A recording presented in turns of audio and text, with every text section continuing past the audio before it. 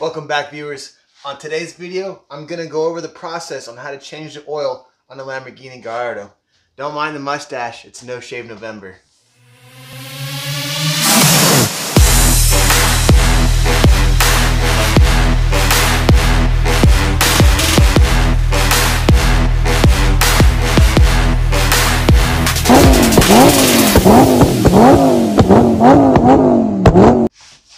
Okay, first things first. I need to get the engine warmed up to about 70 to 80 degrees Celsius, maintaining the engine RPM at 2,000 RPMs for 2 minutes. Once I do that, I'm going to check the level on the oil dipstick. The engine will be off at that point. Put that back in, jack the car up. Since the engine oil temperature is nice and warm, whenever I pull the drain plugs, it's going to come out pretty quickly. And then I'll be able to put new gaskets on the plugs and then close up the oil ports. There's only 2. This is a pre-LP car. This means 2008 and below is pre-LP. 2009 and up is LP style Lamborghinis. So put the plugs back in and then change out the oil filter up top. I'll show you the steps here in a second.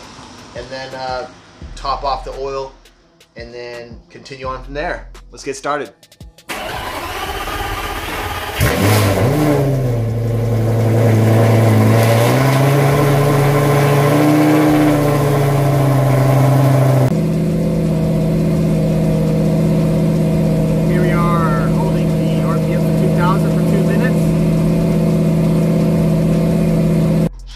Now that process of warming up the engine is complete, I can check my dipstick level.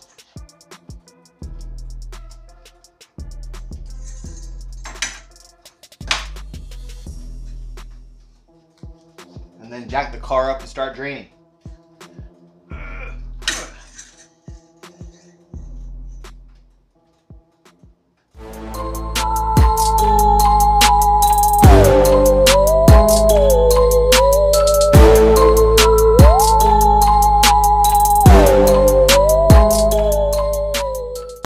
Reason why this is the best process video out there is because I have all the tools and the parts to show you.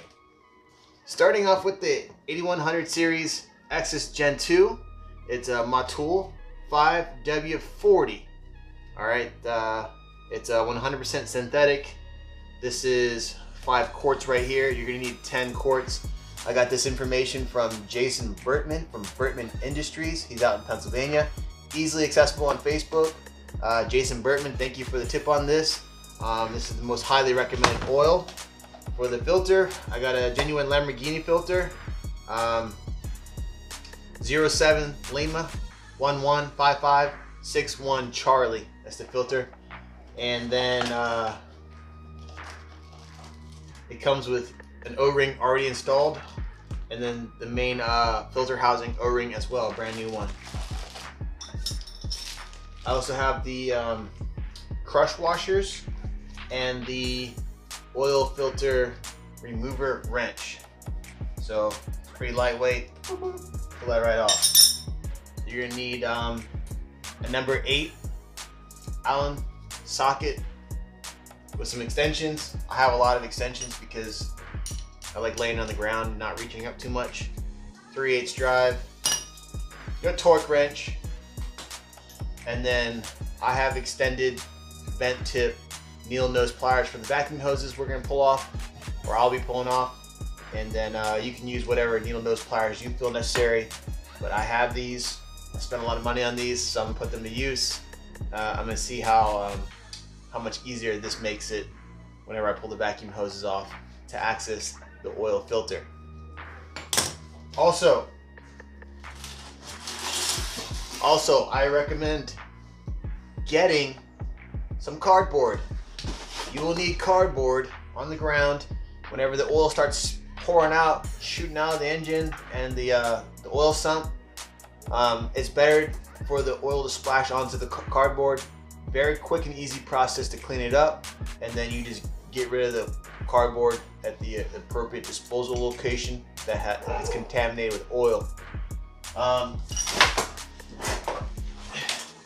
I do have an extra large oil catch dish, or tray you might call it, to to catch all the oil, because when it comes out of the engine, it's going to shoot off to the passenger side at a high rate, pretty much, with a little bit of pressure on it. And then a nice little easy LED shop light or garage light that I have under here so I can see very well. Use eye pro when you get underneath the car so that nothing, no road debris falls on your eyes. Okay, let's go. All right, eyeglasses on, safety jack installed, and put this one on this side because I need to get over here. So you see where the cardboard's laid out. I'm gonna slide in here, take it down in there, straight to the engine port.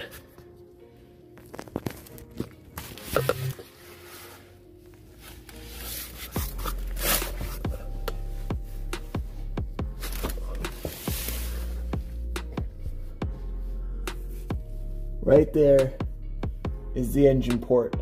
That's the port to drain the engine oil, right here.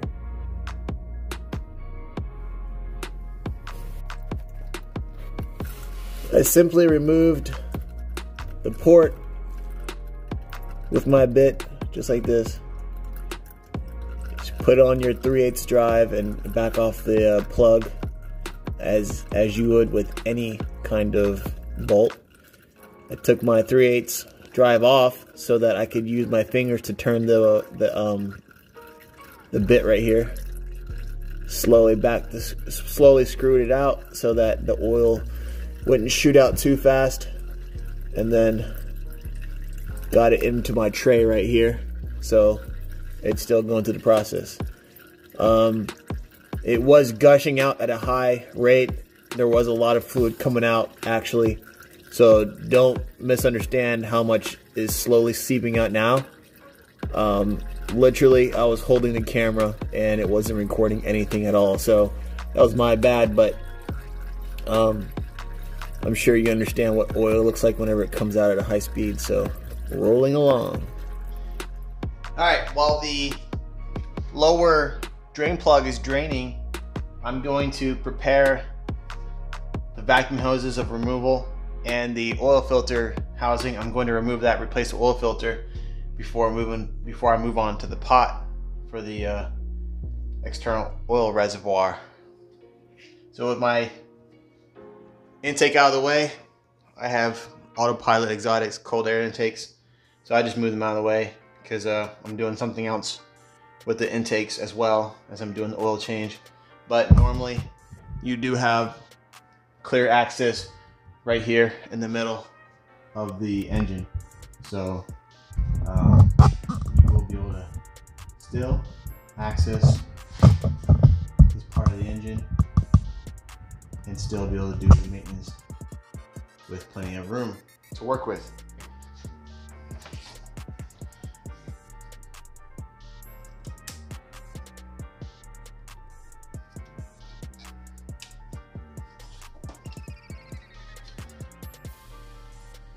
When you remove a vacuum hose, you pinch the housing of the hose and you twist back and forth while you're doing a rearward pulling motion.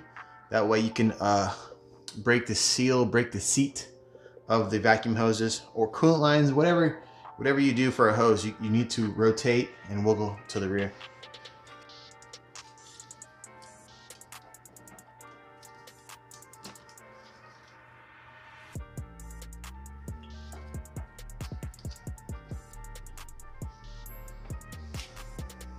Now that the vacuum hoses are out of the way off these nipples, I'm going to put microfiber towel in there to catch any of the oil that may come out of the oil filter housing whenever I remove the oil filter housing.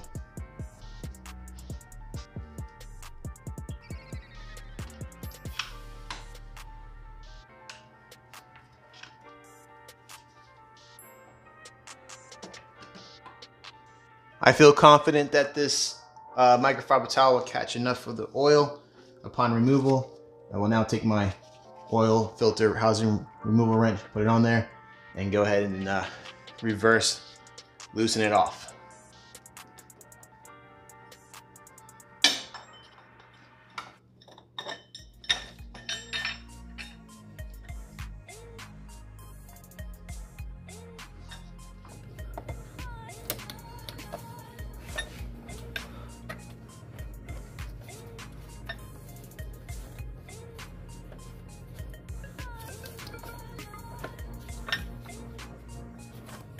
Wasn't too much pressure needed to break it loose.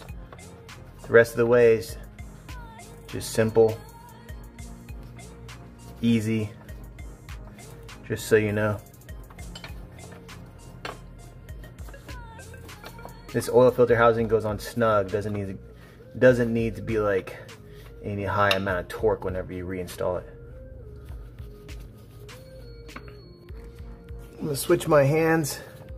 Since I have the oil filter housing loose enough, I'm gonna just speed it off with an easy accessible hand. And I feel it loose now. It's vertical and allowing it to rotate while I pull it out at an angle.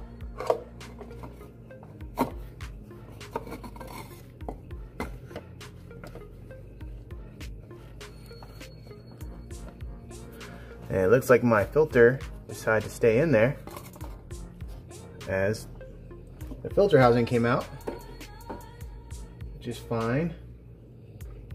I have an extra rag with me to pull out the filter element, just like so. Easy. All right, the old O-ring is on the right, the new one's on the left. So you wanna make sure you do put oil on the new O-ring right before you install it so it doesn't get pinched and get split during the install of the oil filter housing. There's also an O-ring right here. You also want to make sure that has oil on it as well so that it's a smooth installation, doesn't get binded up. All right, the air filter, the oil filter does just clip in there. So clip it in there, press it in, you'll feel it pop and click in place, and then you're good to go and install it.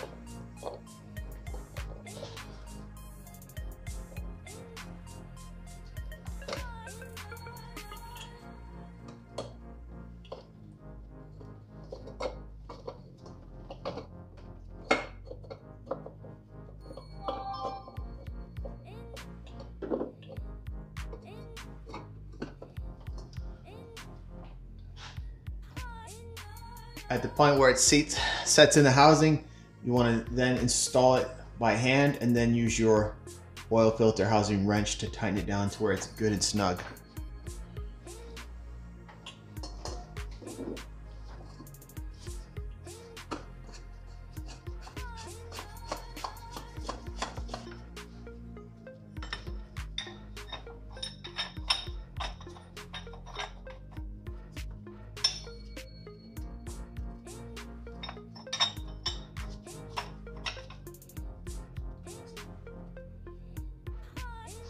Now that is good and tight. At this point, I'm going to use my tools to reinstall the vacuum hoses and their clamps.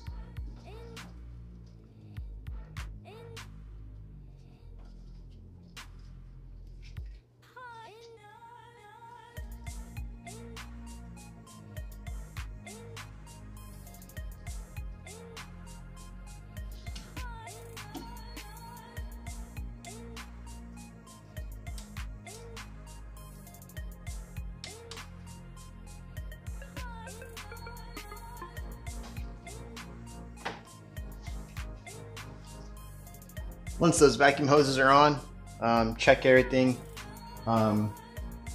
Make sure that the hardware is properly secured, as well as when you start the engine, you make sure you do a leak check and make sure it's clean around the area so that if there is a leak, you can determine if it's new or if it's old and residual fluid or anything from whenever you had the removal process done. At this point, this section is done. Obviously I need intakes on, but I'm gonna move on to the oil pot and drain that and then service the engine. Now that I have the new crush washer, I'm gonna put it on the engine plug.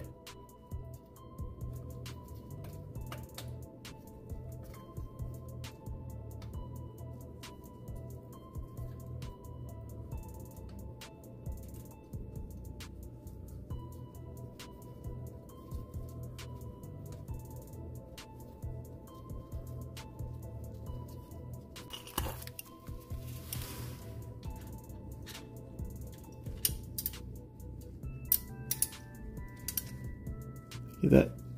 Just tightened.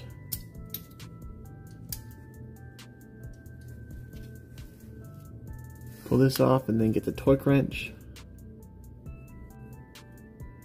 And here we go. That's on there.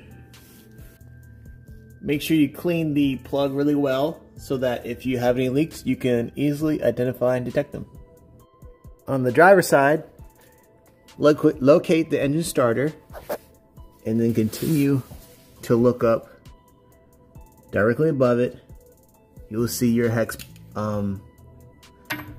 drain port right here.